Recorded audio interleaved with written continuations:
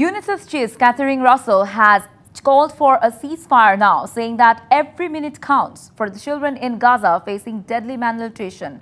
On the other hand, truce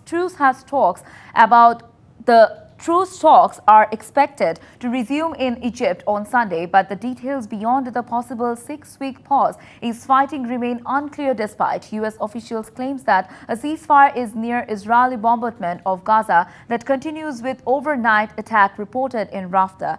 1 মিনিটে নগদ Islamic account খুলতে ডায়াল করুন *167#.